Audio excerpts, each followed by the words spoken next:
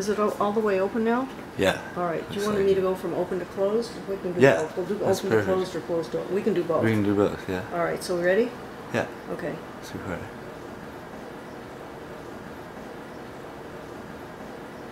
All right. Now we'll do it open.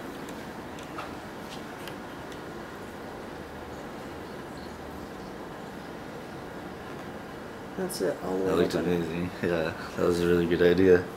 Okay, so now's another idea. The picture didn't come out of nowhere, and it didn't just happen, you know, without any kind of previous idea. So I was in Yosemite teaching a workshop with Imogen Cunningham, and Twinka was one of the models. As a demonstration for the class, I decided I should show people how I might set up a photograph, and I should show them how I used my 4x5.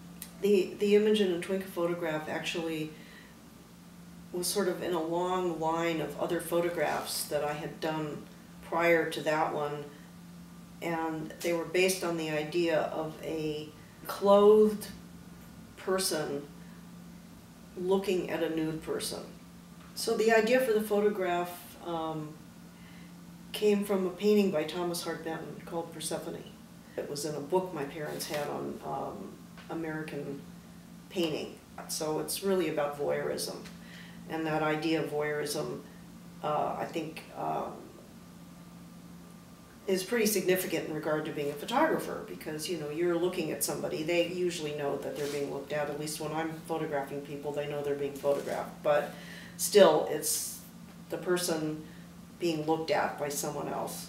So I set up a lot of different photographs before the Imogen and Twinka with this very same idea in it, where there'd be a nude person being looked at by a clothed person. I even have one where there's a dog looking in a doorway at a nude woman, and it was very spontaneous. I'm glad I took this picture, and I think it's obviously, it touches a chord in people, because otherwise it wouldn't be so popular. But I feel like I've done plenty of other pictures that are worthy of consideration, and that this one sometimes gets in the way of that. But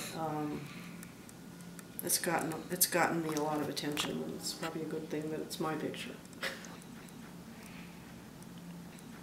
I mean, I like it, obviously, but I like a lot of my other ones just as well, if not better. Somebody said, and it was probably Dorothea Lange, I think it was Dorothea Lange, said about her famous migrant mother photograph, the way she described it is has a life of its own, and I guess that's how I feel about this picture. It has a life of its own. It's just out there in the world, and there it is. It's like Ansel Adams' Moonrise or something. You know, various photographers have taken a you know, kind of a signature image, and people they associate the photographer with that image. And there's really nothing you can do about it. I mean, there's nothing I can do about that. It's just the way it is. So anyway, I feel like you have to tell people what to do, because mostly they're uncomfortable and they don't know what to do, so you've got to tell them what to do. So I try to tell them something that will get something happening. If I'm doing a portrait like here in the studio, I would have somebody sit here or stand or whatever, and I would say, well, turn a little bit this way or turn a little bit that way, or, you know, look right in the camera, or do something with your hands, you know, put your hand up here.